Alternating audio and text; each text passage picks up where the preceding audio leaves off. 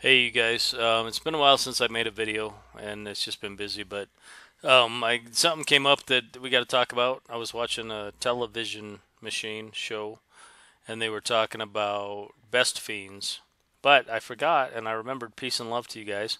Hope you're having a good day. Um, so they're talking about best fiends on a commercial and they're promoting it as the new cool thing.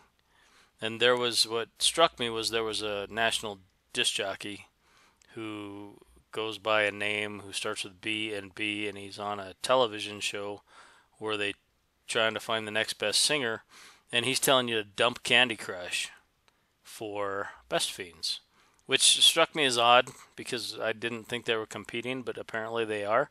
So Candy Crush is this game where you click these things and you make matches and you get a dopamine hit when you succeed, which social conditioning at its finest. And now they want you to go to Best Fiends. And if you look a little bit at this Best Fiends thing, you've got this guy, this cute little guy, blowing a trumpet, and you got somebody hiding back here. And this guy's pretty happy. He doesn't look too sinister, and he won a diamond, so he's happy. This one looks pure evil to me. And these characters over here, I don't even know what they are. Look at those eyes. Nothing happy about those guys. And they want you to be Best Fiends forever. And it works on your mobile. So if you got a mobile, you're good. And, maybe I'm nuts. Maybe I need to go buy a smartphone and jump into this.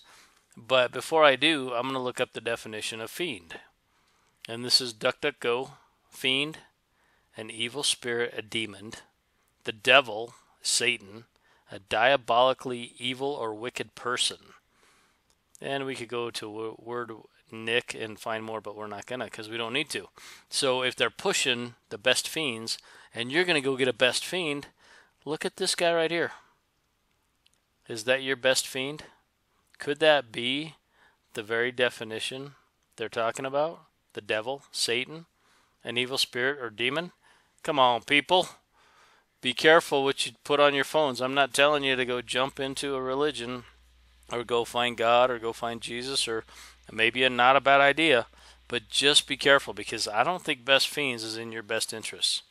All right, I appreciate your comments.